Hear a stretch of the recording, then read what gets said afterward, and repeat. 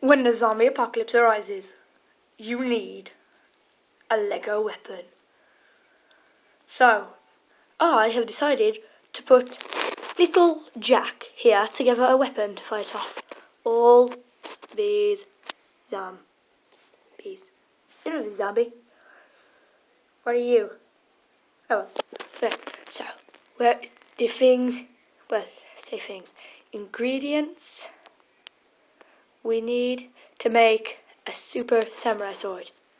Here they are.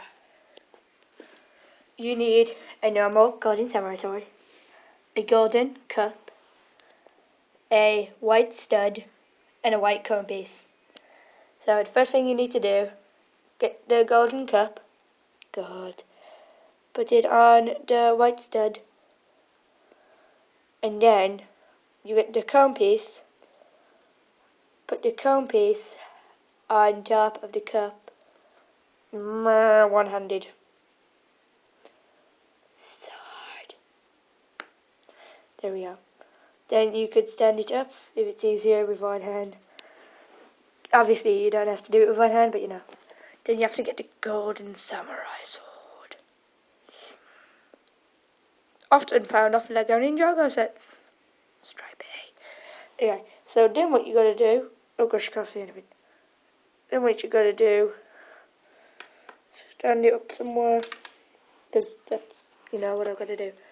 Then put the sword in the hole, because, like, where else would you put it? Then put it in cool little Jackie's hand, if I can. Come on, Jack, put the damn sword in your hand, man. There we go.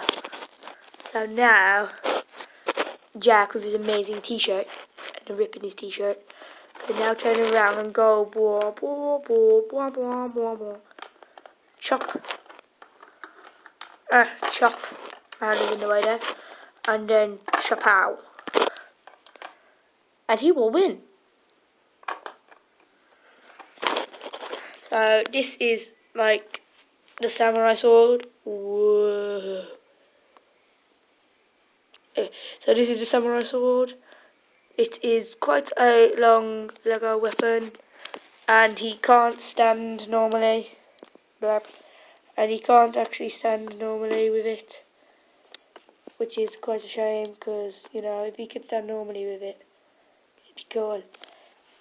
I'll just go and demonstrate what I mean. No. So yeah, considering this is the first video, I'm just showing you detail on him. He's got a big green 5 on his tummy. Doesn't look green, I'll show you. It's green. He's got blood marks all over him because he's been killing the crap out of zombies. His t-shirt's ripped. Not sure if you could see, but he has like a little handkerchief there covered in blood. He wiped the blood off his little Jack face. So now that Jack has killed all the zombies, he can just stand there looking badass with his sword. And you have some other guy up here.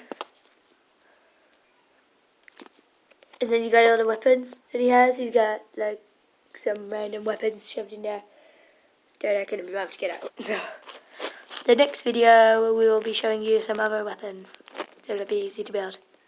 So here we go. Next video.